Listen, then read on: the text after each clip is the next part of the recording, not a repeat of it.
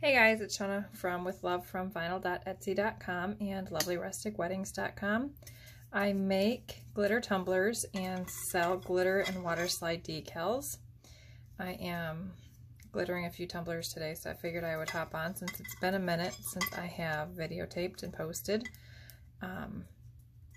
So today is the first layer of glitter on a few different tumblers.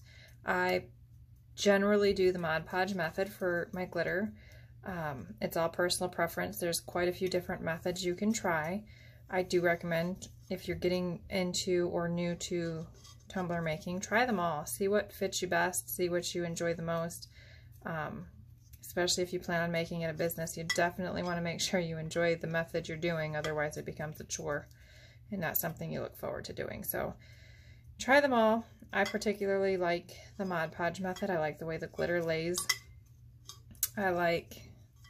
I don't know, I'm weird. The Mod Podge, brushing on the Mod Podge is calming to me, so, and I hate mixing epoxy. So, Mod Podge it is. Oh, I'm sorry, and then I kicked you guys. So these are the first layer of glitter.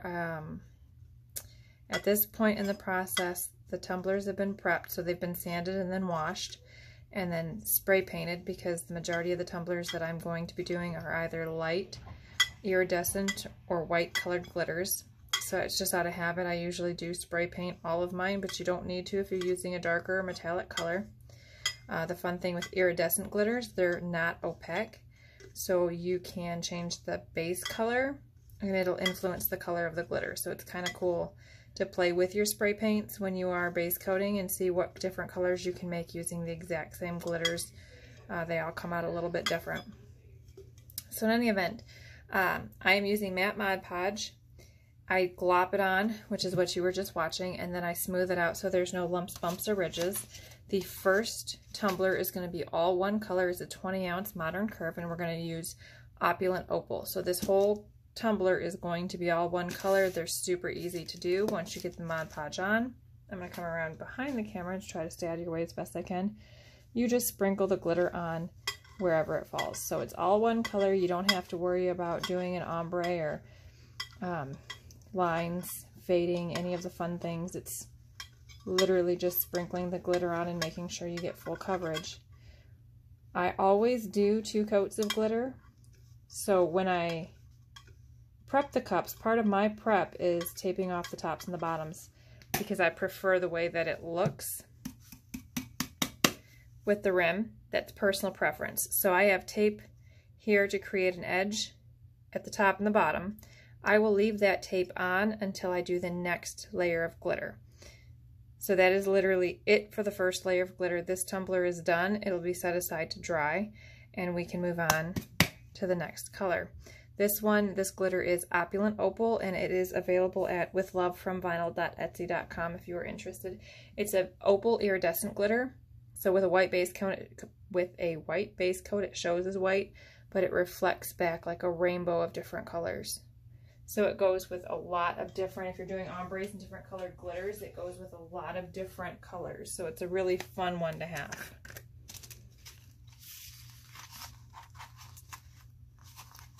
I got all new paper plates today, so it'll be fun trying to get the bend in them.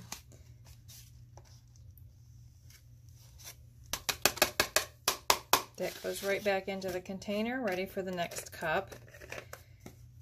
So we'll set that one aside, get a different paper plate, because now that'll be my paper plate for the whites. The next color we're going to do is going to be on another 20-ounce skinny. Nope, it's 20-ounce Modern Curve. And it's the same way, where you're going to, it's already been taped, sanded, washed, spray painted, and now we're going to Mod Podge. So as I was doing on the first cup, while I was introducing who I was and what I do, you just slop on the Mod Podge every which way. I just like to get it on there pretty thick when I'm first starting out, because I don't want areas to dry while I'm still trying to get coverage.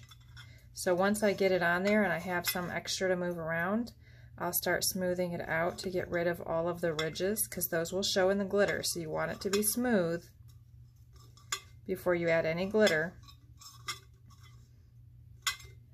So that's what we're doing now. If I have too much Mod Podge on, I can just scrape it off into the container. I don't know if, yeah, that's on camera.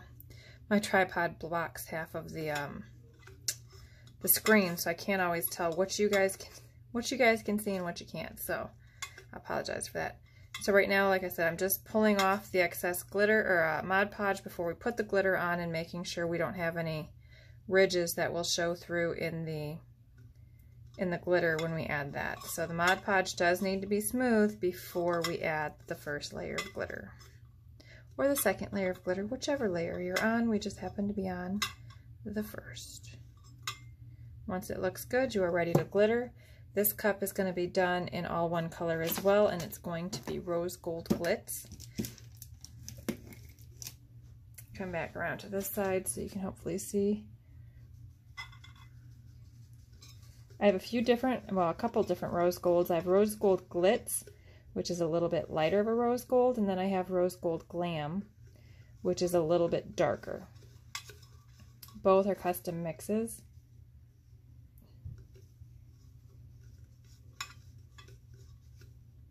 And available at withlovefromvinyl.etsy.com.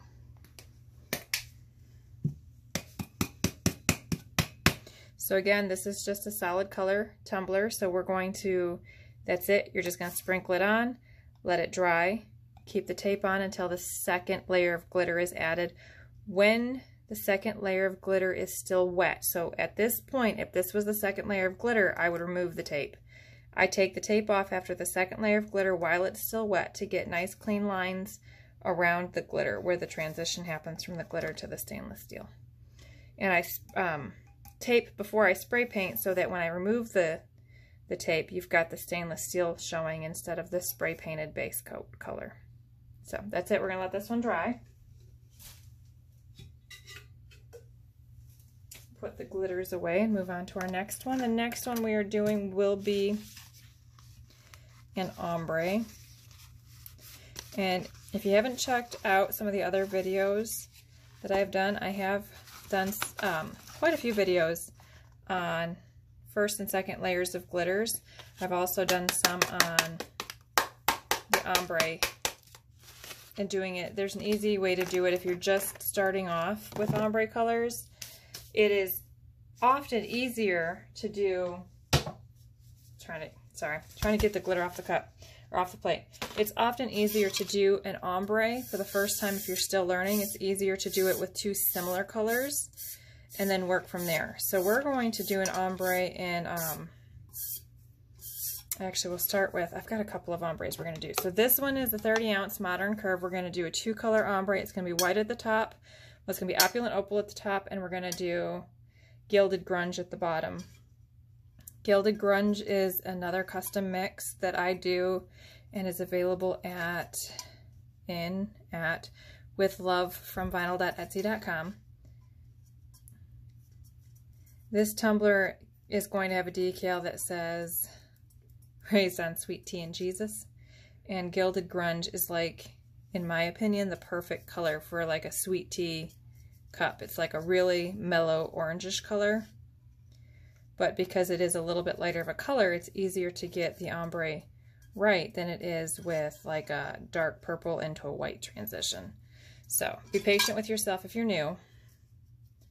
The ombre does take some time to learn, and make it a little bit easier on yourself by starting with some lighter similar colors. And if you want to check out that other video that I have that shows the little bit of, there's a cheat way you can do an ombre too, where you're going to do the bottom and the top, the colors they're going to be, but then you can take a mixture of the two colors and sprinkle it into the middle. And it helps to create that fade effect a little bit easier, but you can work up to doing a free-handed ombre.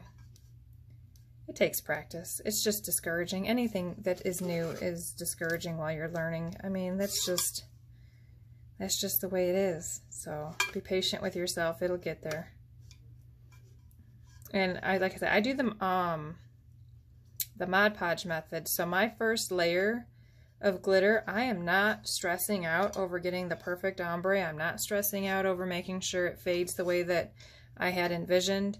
I take advantage of doing 2 layers because the first layer is going to be kind of like setting up, you know, where the colors are going to fall, and then I'll have that second layer where I can tweak and make sure that I like where they fell.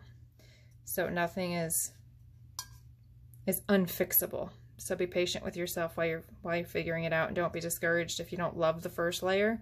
You still got the second layer to tweak it.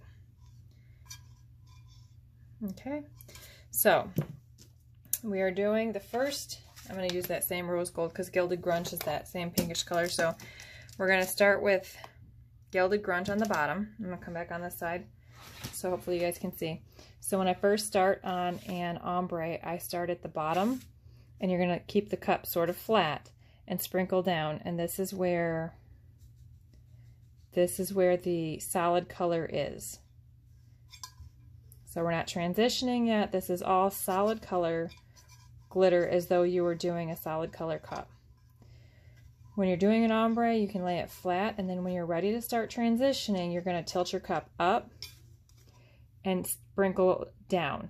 So I'm going to aim for here, give or take, and let the glitter sprinkle from there. I want Mod Podge to still be exposed because I want the next color to fall in between these particles of glitter and fill in that Mod Podge that's exposed to get the color mix, so that you don't have harsh lines where the transition happens. We want a nice faded line, and it's totally up to you how far you want it to go. Like I said, this is just first layer, so if we don't like it, we adjust on the next. But you tilt up so that it sprinkles down. So I don't know how much you guys can see, but there's actually sprinkle down happening all through here, where, I mean, even down to here, where the glitter is transitioning and lots of Mod Podge is exposed. I'm sorry if my voice got really loud. I'm literally right next to the phone now, so my apologies. So once you get it to where you like it, you'll switch to the next color, which is going to be Opulent Opal.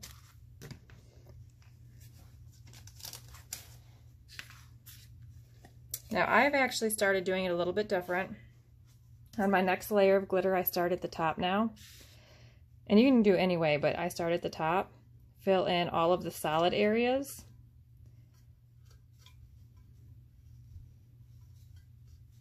So I keep it flat, filling in the solid areas at the top.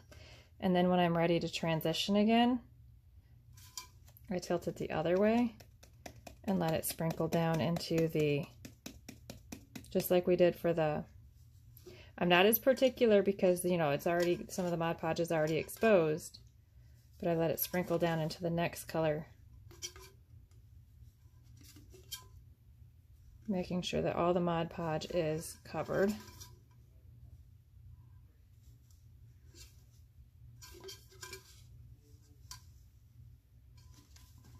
Okay. Now when I tap off the excess, for this one I make sure that the areas that have the other color are on the paper towel so that I don't mix the color in with my white. Okay. So there's that one. Those two colors I just love together. So you can see where the lighter colors are easier to get that fade. I can't even tell if you guys can see where the transition is because it's right where my tripod is blocking my screen. But it's easier when you have two similar colors or two light colors. It's easier to get that faded ombre effect. So we'll set this one aside and let it dry. Put the glitters away. And the next colors, I didn't even look to make sure I had ready. Oh, because one of them is a custom mix. Hopefully I've got it mixed. Let's check. Sorry guys, I did not think to check.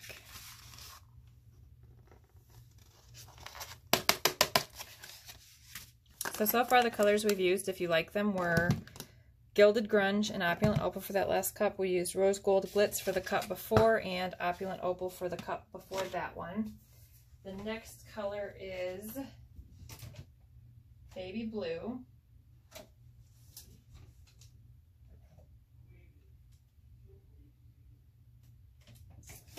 and petal pink. Here we go. We do have them. Yay!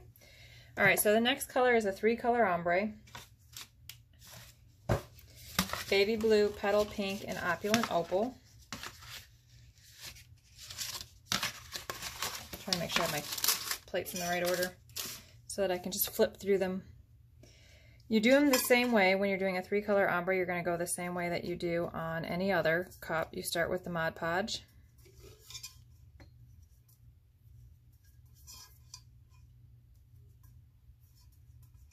And like I said, I just slop it all on there just to get coverage in the beginning, and then I'll worry about evening it out once I get it on there.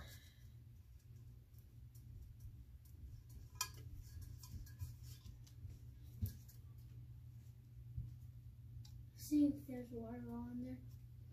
No, honey, I don't have a water bottle in there. Sorry. Kiddos looking for excuses to get out of bed.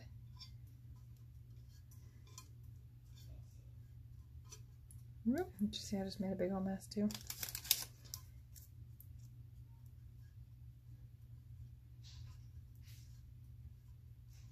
Okay, so now I'm just evening it out, making sure that I've got no bumps or ridges. And then we will start with the first color. On a 3-color ombre, I still do it the same way I usually have done on the videos, where you start at the bottom and work your way up. On the last ombre I did, the difference was normally I would start at the bottom and work my way up with the colors. So I would have glittered in the transition before I glittered the top. I don't remember when I switched and I started you know, tilting down and glittering down into the ombre, but I did. And I do not do that on the 3 colors. So the 3-color ombres I still do the exact same way. If you've seen any of my other videos, the same way that I've always done. And if you haven't seen my other videos, I probably just confused you, so my apologies on that too. So the first color we're going to do is Baby Blue. It's a custom mix available at withlovefromvinyl.etsy.com. You start at the bottom, flat, and then when you're ready to start transitioning into the next color, you're going to tilt it up. Because it's 3 colors, you're going to have a little bit less width in each of the colors. Now this just happens that the second color I'm going to do is not as dominant. It's more of just a hint of pink, so it's going to be mostly blue at the bottom, then a little subtle hint of pink, and then we're going to go into opulent opal for the next color. Okay.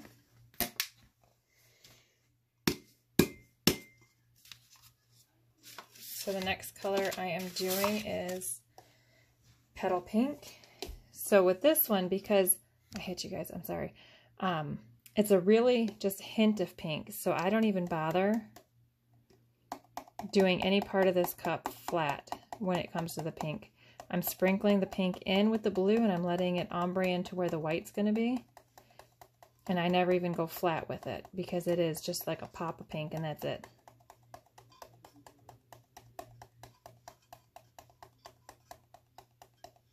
And it's going to look more dominant than what it's going to be, because right now you've got some pink clinging to the blue glitters, but not to Mod Podge. So after we're done with this layer, after it dries, we're going to dry brush, and some of that pink is going to come off, so it won't even look as dominant as what you're seeing.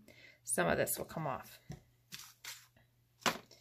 And the next color will be opulent opal, and I will start with the cup tilted, sprinkle into the white, and let it fall into where it will be solid white. Keeping in mind that, again, it's going to look more dominant than what it will be in reality, because some of that white's going to cling to the glitter itself and not to Mod Podge. So when you dry brush before you do your next layer of glitter, that's actually going to come off.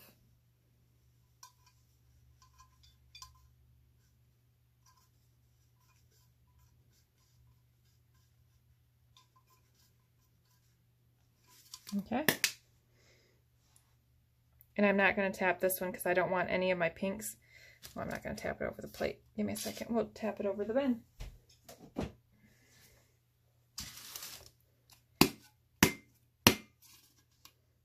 Okay, so that's a 3-color ombre.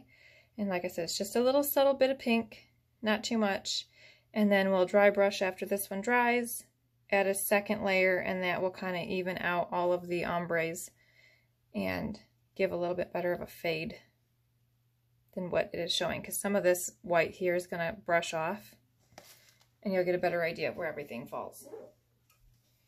And I point that out so that you guys know, like, you know, after your first layer of glitter, if you don't love it, it's not looking right, don't do anything. I mean, don't get discouraged yet. Brush it off, see what happens with the second layer of glitter.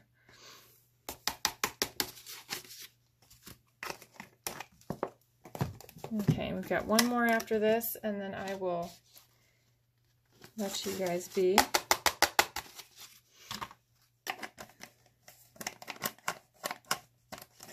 The next one is going to be a 30-ounce skinny.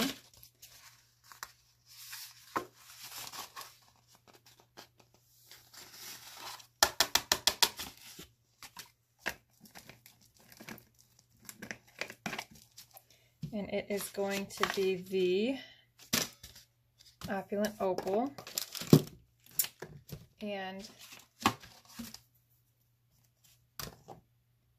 Gilded Grandeur.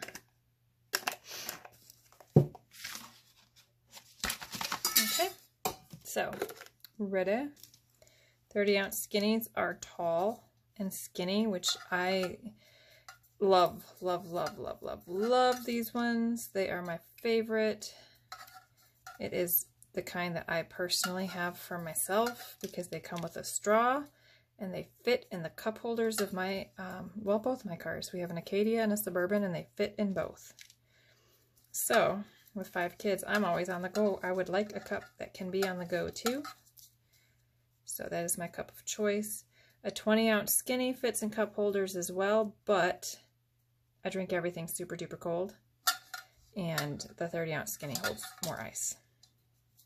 So, that's my cup of choice.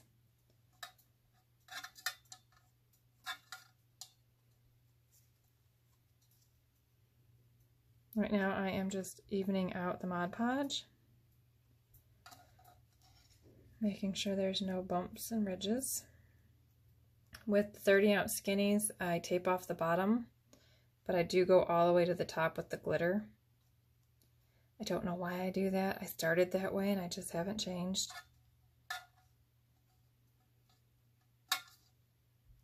Yet. There's always time for change. I might change it one day. Who knows?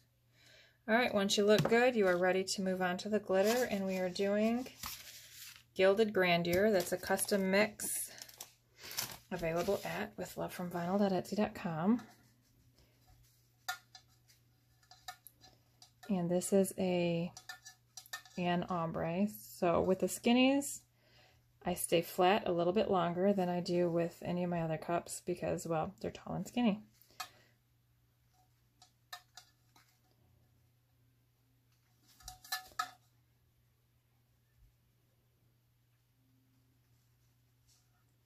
So once you're ready to start transitioning, tilt up. Now I'm aiming for about here and I'm letting it fall. I want it to fall to at least about there. Nice and scattered. You can go taller, farther away from the cup.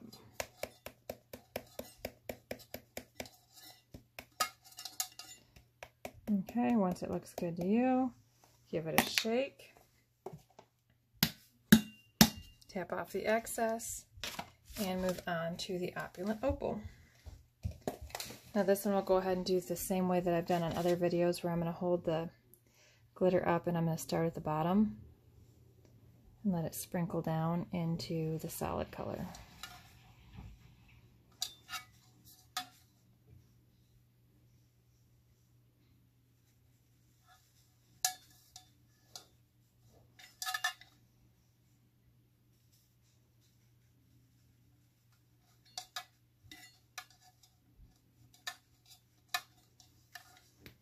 Okay.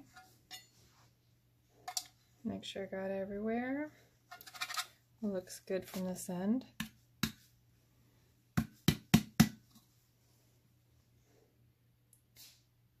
So this one is the Gilded Grandeur. This is Opulent Opal. I'm sorry. Look, sometimes I twist it for you guys just so I can watch the sparkle myself. That part never gets old. And I don't even think you guys get the true effect of how sparkly these glitters are. They are gorgeous. So that's it for this one. I'm going to set this aside, let it dry, and then I will move on to second coats. If I'm ambitious, I'll hop on and record it. If not, well, there's always tomorrow, right? Thanks so much for watching, guys. If you have any questions, let me know.